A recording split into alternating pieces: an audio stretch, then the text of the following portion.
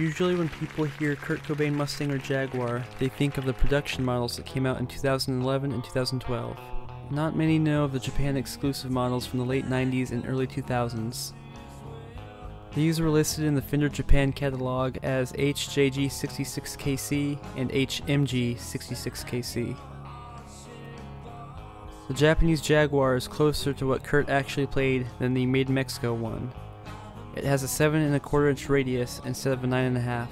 The color is also much closer. The HMG Mustang, however, is nothing at all like what Kurt played. Kurt played 1969 reissues, which have body contours. His MG69s had Seymour Duncan JBs in the bridge. This HMG has a DiMarzio Super Distortion, and the pickup is placed closer to the bridge. The HMG also has a stock Mustang bridge instead of a Tunematic.